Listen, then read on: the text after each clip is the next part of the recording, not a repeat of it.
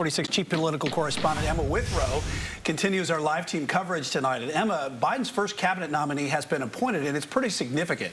Absolutely, Brian. The Biden administration has already made history by having the first female vice president. And as of last night, the Senate confirmed his pick for the first ever female director of national intelligence, and her name is Avril Haines.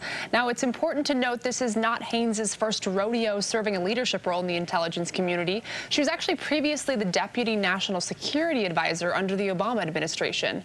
Government expert Dr. Michael Bitzer told us this is exactly why Biden chose her. He picked her as the key expert that he has had a long relationship with. And I think for D&I in particularly, that is a very close working relationship with the president. A handful of Republicans opposed Haines' confirmation as DNI, but none of those representatives were from North Carolina.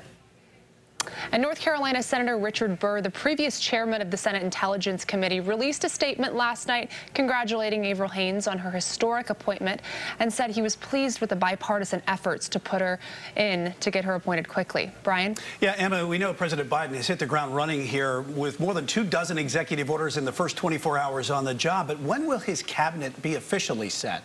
Right, Brian, he's not wasting any time, that's for sure. But I can't quite tell you a set date on when everyone in his cabinet will be officially appointed. What I can tell you, though, is Mayor Pete Buttigieg is getting vetted by the Senate as we speak for transportation secretary. So we might have some breaking news for you in the next couple hours if he is appointed. All right, we're looking forward to that. Emma Withrow live in the newsroom tonight.